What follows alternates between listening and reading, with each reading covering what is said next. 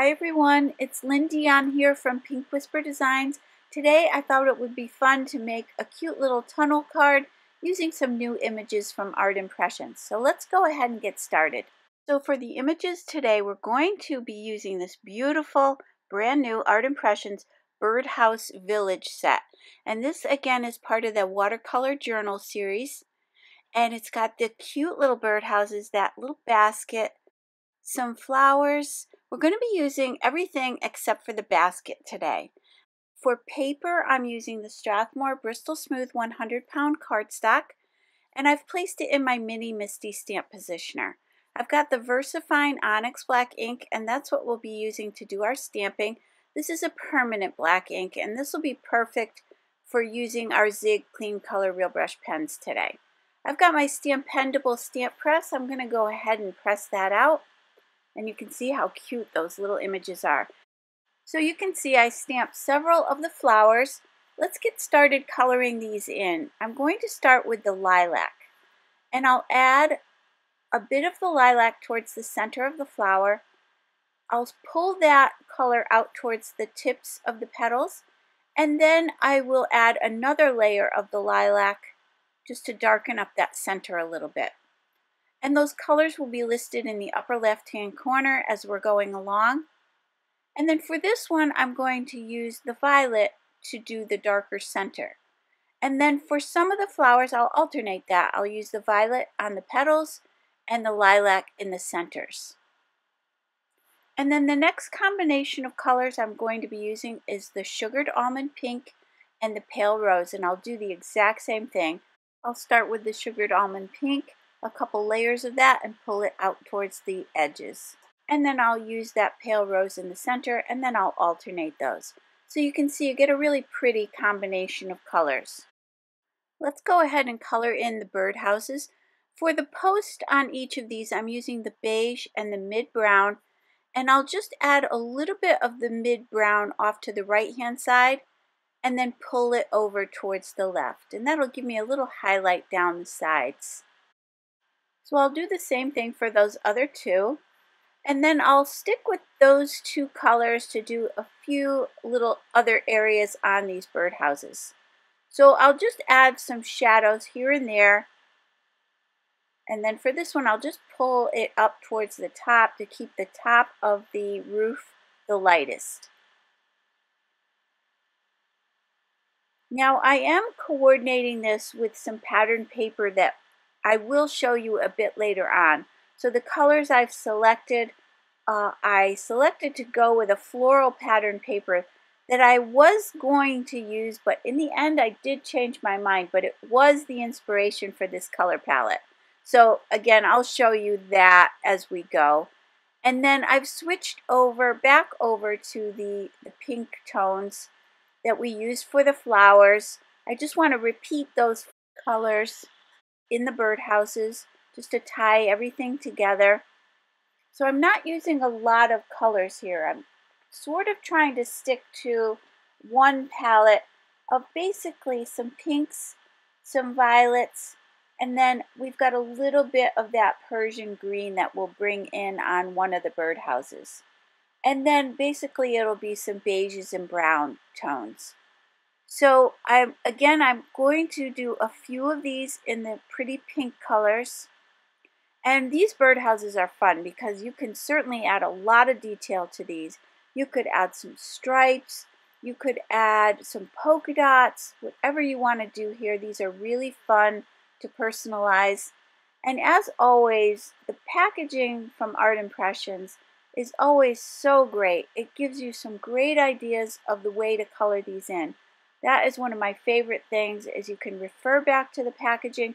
You can copy exactly what Bonnie has done on the cover, and if you like that, usually she does it in more of a watercolor effect, but certainly the color combinations are perfect. So again, use that packaging. That indexing is really helpful. It will also give you some really good ideas of where to place your shadows. If you're not sure about that, the packaging is a good reference for you. So again, for this little birdhouse, I'm going back to the lilac and the violet combination.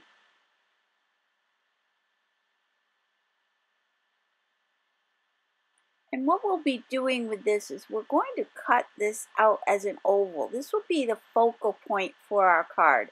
So we're creating a tunnel card today. So the effect is that you're looking in towards the center of the card. So we're going to create some oval layers that will give that illusion of looking in towards the center of the card. And I'll show you exactly how to do that. It's really easy to do. Now here I'm just using that light gray and adding a few shadows. And then for the bird, I wanted to use that Persian green again, but I didn't want it to be as bold. So what I've done here is I've scribbled a little bit of that onto my glass medium matte, and then I'm using that blender pen and I'm picking up that color. You could use a water brush here to pick up the color as well, because you will see that it does stain the tip of my blender pen a little bit. But don't worry about that. Just scribble that blender pen onto some scrap paper and it will eventually go clear. So now I'm using my detail scissors to fussy cut out all of these little flowers. So let's set those aside for now and create the card base. So this is 8.5 by 5.5 and I'm scoring it a 4 1/4. So this will be a standard A2 size card. I'll just press that fold out with my bone folder. Now we can go ahead and start to create that tunnel card. So I've got my oval dies. These are the nested oval dies from Art Impressions, and these are also brand new, and you get a ton of dies in here. So I'll grab that 6th smallest die just to get started. And what we're going to do is cut that opening out of the front of the card. So I'm centering it on the front of the card, and I'm taping it down with some Post-it tape. I'll run that through the die cutting machine. You can see my plates are a little bit scratched up, so I just want to protect the card base. I'm going to lay a piece of scrap paper underneath it and on top of it, and that'll just protect that card from getting all those little lines in it that you can sometimes get. So now that I have that cut out, we can go ahead and die cut the focal image. So I'm using that same die. I'm just lining it up right around that image, and we'll go ahead and die cut that piece. Again, I'm just placing it onto some scrap paper and die cutting that. So that'll fit right inside the center of the oval. Now let's go up a couple of sizes from that first one that we picked, and we'll create the next layer. And then I'm going to go up 2 more from that one and create the 3rd layer. So I've got some pattern papers here, and you can see how beautiful these are. And that floral one is what inspired the color palette for today. So this is the Easter Journal paper pack. This is brand new from Art Impressions, and these are double-sided papers, and these are just absolutely gorgeous. So let's set that aside and get started cutting the panels for the front of the card. So I'm just going to line these up and cut these both at the same time. So I'll just cut these to the standard 4 1/4 by 5.5.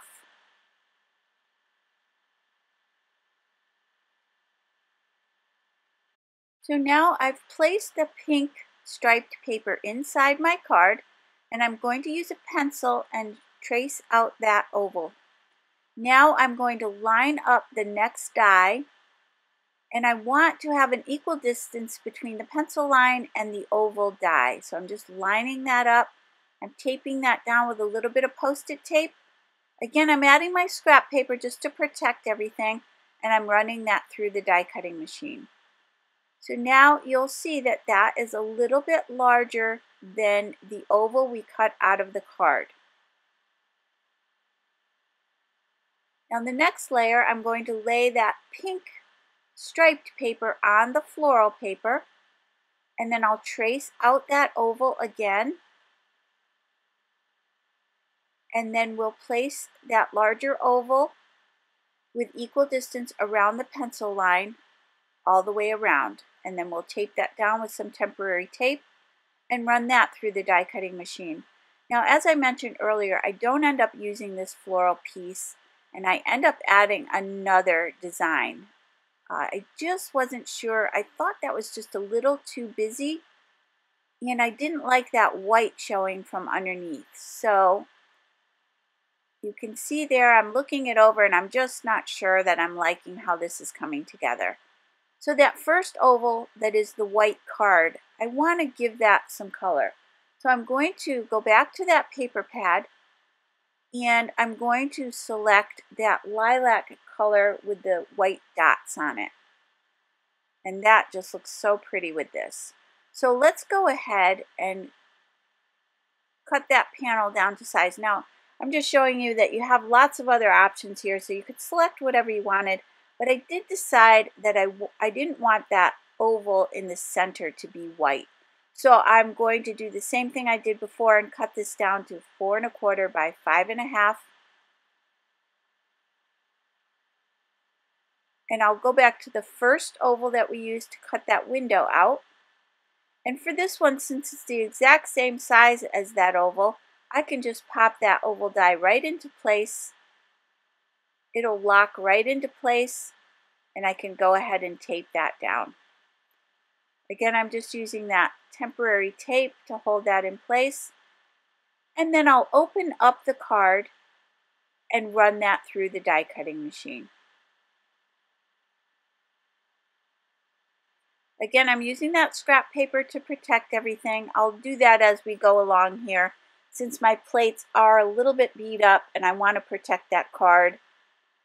So now we can, you will see that that purple polka dot layer is what will sit over the white card now, and I really like that a lot better.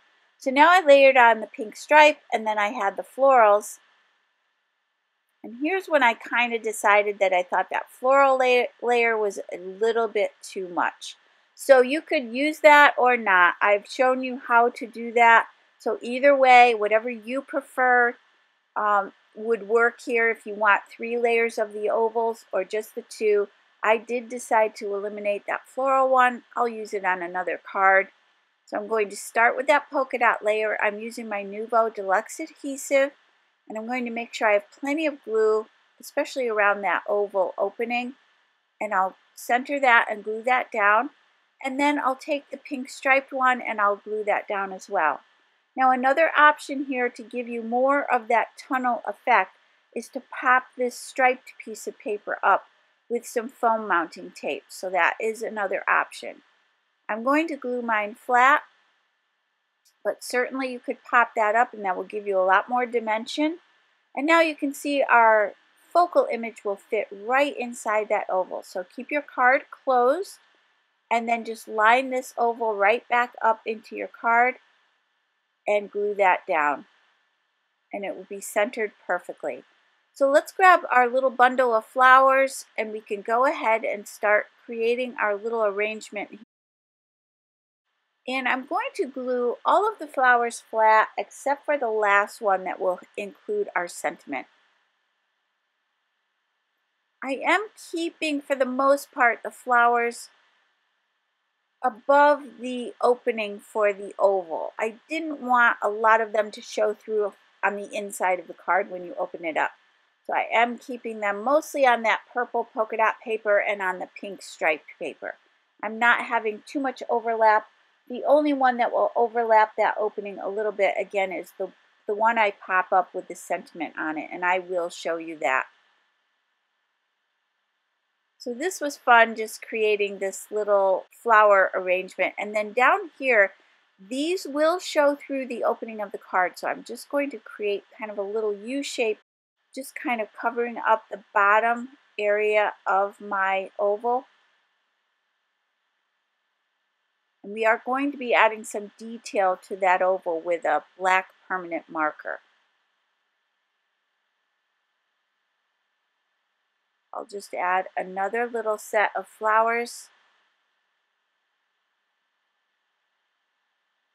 And now you can see those flowers from the inside of the card showing through to the front, and I just think that looks so pretty. So now that we have that all set, I'm going to save that one little set of flowers for my sentiment. Let's first add that detail I've got my 0.1 millimeter Pitt Artist pen. This is a permanent black pen, and I'm going to create a little stitch line all the way around this oval. I'm just using little dashes, and I'll add a couple little hash marks on either side just to give it a little bit more interest, and this will define that focal image a little bit better. You will see that stitching when the card is closed. Then I've got my Signo White Gel Pen, and I'll add a few highlights here and there. Now let's grab the journal template die set from Art Impressions, and this has a ton of dies in it. They're just fantastic.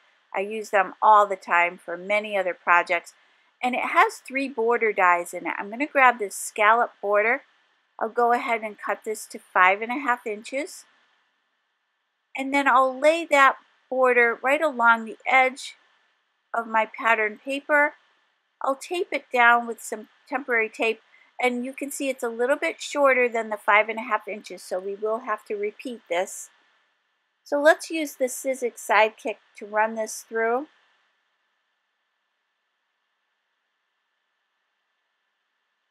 And then we'll reposition that die. Just going to slide it down to the right a little bit. I just want to overlap a couple of those little scallops we've already cut just to make sure that I've lined it up nice and straight. I'll tape that down, and then we can run the rest of this through.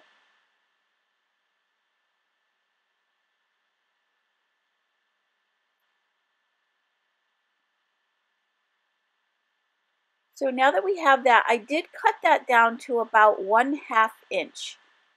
And you could use either side of this. You have the stripe side and the polka dot side. I'm going to use those polka dots, and I'll run that right along the edge of the card.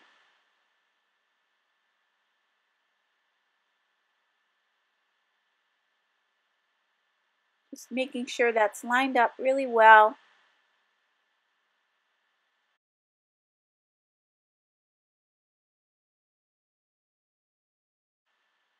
Now that that's all set, let's take a look at the sentiments. We have a couple choices here. This is the Friend sentiment set from Art Impressions, and this is brand new. And some of these would be really pretty. The love blossoms, bloom, spring.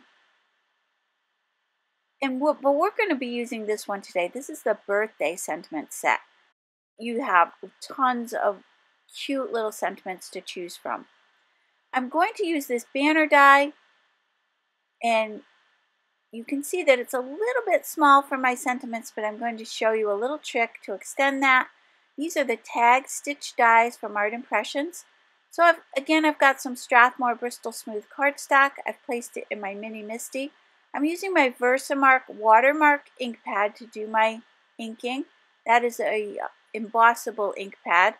And then I'm using my Pink and Main anti-static powder tool just to take any static out of that paper.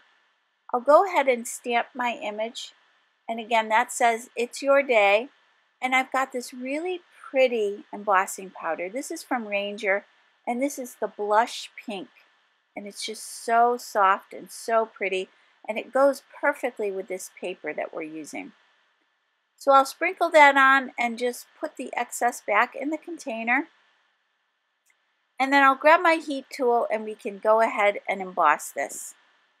Just making sure it's nice and hot before I get started, and then I can go ahead and heat set this. Now I do want to die cut that sentiment using that banner die. You can see that there. So it is again a little bit too short for this sentiment. So I'm going to place it towards the right hand side of the sentiment, making sure I line it up nice and straight. I'll tape that down with some temporary tape. And then we're just going to partially die cut this. So we're going to cut about 3/4 of it, maybe from about that point over to the right hand side. So wherever your top plate is where you're going to be doing your cutting. So I've placed the top plate off to the right hand side. And now you can see that I partially die cut that. Now we need to cut the other side. So I'm going to slide the die over. And I want to lock it in place with the portion that we've already cut. So I'm going to make sure that it slides right into place. It'll almost lock into place for you. Once it does, you can go ahead and tape that down, and then we'll just cut the left-hand side of this die. So I'll place the plate where I want to do my cutting, and I'll run that through again. So that will extend that die out a little bit longer. And then let's go ahead and stamp the sentiment for the inside of the card. Again, I'm using the Pink & Main Anti-Static Powder Tool. I'm going back to that same stamp set, and I'm using the sentiment that says, "May your every wish come true."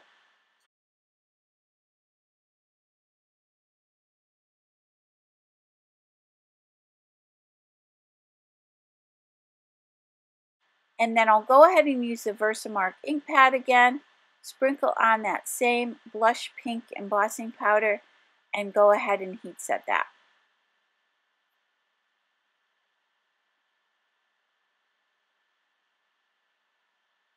May your every wish come true. That is just so pretty. So now I've got some foam adhesive. These are little squares. And again, I'll list these down below for you. These are nice. They're very dimensional. I'm just going to place 4 of those on the back of my banner. And then I'll remove the backing from those, and we'll pop up this sentiment.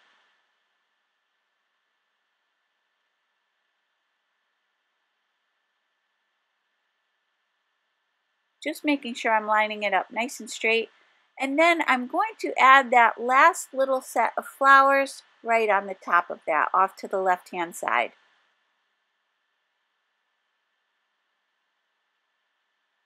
And I did end up adding a little bit of foam tape underneath the left-hand side of those flowers. But I did that off camera. And there you can see that it does show through the card a little bit, but I think it looks fine. So let me give you a closer look at the finished card, and you can see how pretty this color combination is with these beautiful flowers. And again, the palette was inspired by that first piece of floral cardstock that I showed you, which we didn't end up using today, but you certainly could. So I really hope you enjoyed today's video. If you did, please hit the like button and subscribe. And don't forget to hit that notification bell so that you don't miss a single video. Thank you so much for joining me today. I really do appreciate it. I hope you all have a great day. Take care. Bye-bye.